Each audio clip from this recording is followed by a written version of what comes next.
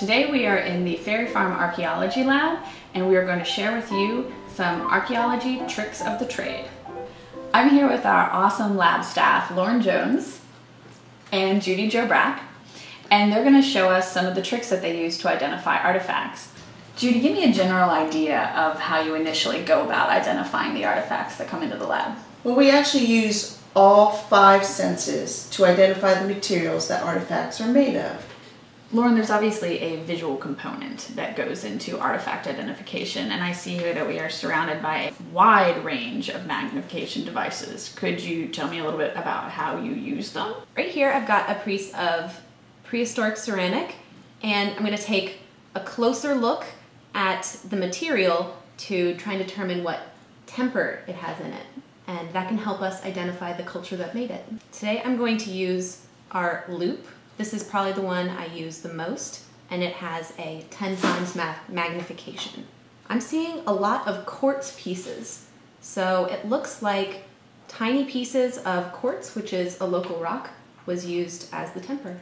Judy, you're going to tell me how you use sound to help you identify artifacts. Yes, sometimes artifacts look very similar and they're difficult to tell apart.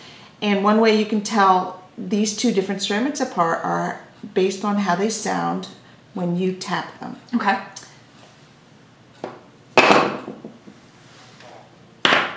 This one has a much higher pitch. That's right, it does, and I'm guessing that's why it's a higher fired ceramic. This is a historic English stoneware, and this is a piece of prehistoric ceramic. Correct. Great. Lauren, you're going to tell me how smell helps you identify artifacts? Absolutely. People have lived at Fairy Farm through the 20th century, so we get a wide variety of plastics. I brought out 3 different plastics for us to smell today. Oh, wonderful. So the first one here, you can give that a sniff. Yeah, I'm not picking up any odors at all. That's a pretty new plastic. Okay. A lot of the early plastics, as they degrade or break down, they give off a smell because they're less stable. All right, what do you think that smells like? All right. And I should just rub it just a little bit. It kind of smells like tar. This is a roofing shingle, and they were made with asphalt. That makes sense. Okay. And then this is our last one. Ooh, it's like used motor oil, kind of. Yeah, this is an early plastic called Bakelite, and it gives off sort of a motor oil type smell. Lovely. How do you use touch when you're identifying artifacts? Just tap them against your teeth. Okay. Yeah, that's plastic. Yeah, it's a dull sensation. Not very dense, and what you're feeling is the vibration against your teeth. Okay. That one's whiteware. Should feel a lot different. Yeah, that's sharp. Higher density, and then the highest is this porcelain. Oh.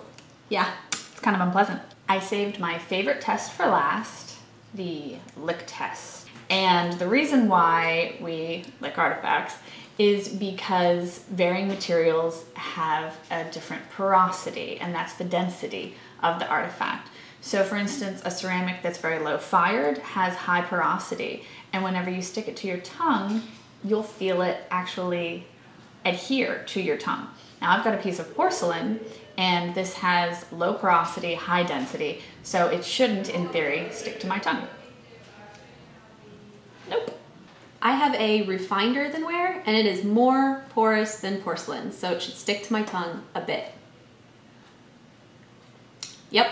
I have a piece of tin glazed earthenware, and it is even more porous than the refined earthenware, and it should stick to my tongue. I realize that the lick test is a little weird, but it's actually quite handy, and there are some protocols with this trick of the trade. For instance, you do not want to lick any artifacts that have been excavated from a privy or outhouse, and it is polite if you're helping somebody identify an artifact for you that you tell them if you've licked the artifact in advance.